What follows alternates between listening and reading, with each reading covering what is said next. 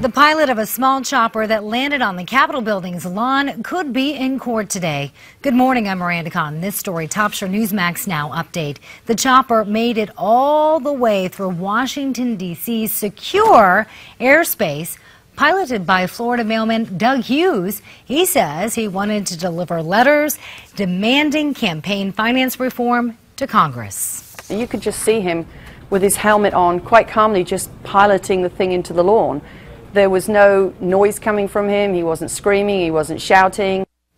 Questions are being raised now about how Hughes was able to make it through, again, what is supposed to be some of the most secure airspace on the planet.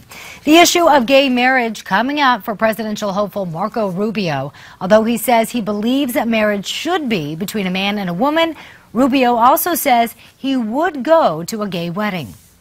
Yeah, but somebody in my life that I love and care for, of course I would. I mean, I'm not going to hurt them simply because I disagree with the choice they've made or I disagree with the decision they've made. Rubio says it's like going to a person's second wedding, even though as a Catholic, he doesn't believe in divorce. A bill that would have required kids be vaccinated in California has stalled in the state Senate. It would remove the ability for parents to keep their kids from being vaccinated for personal beliefs, but lawmakers say it would, in effect, create a second class of children since they would be barred from school if they're not vaccinated.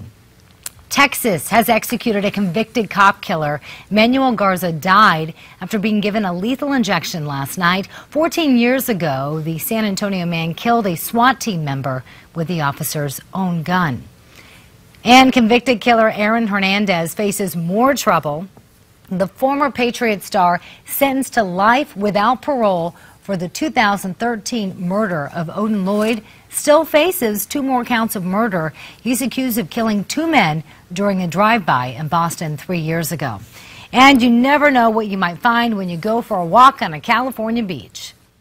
We were actually coming down for a beach walk. We come down here quite a bit, and lo and behold, there's a chopper right on the beach.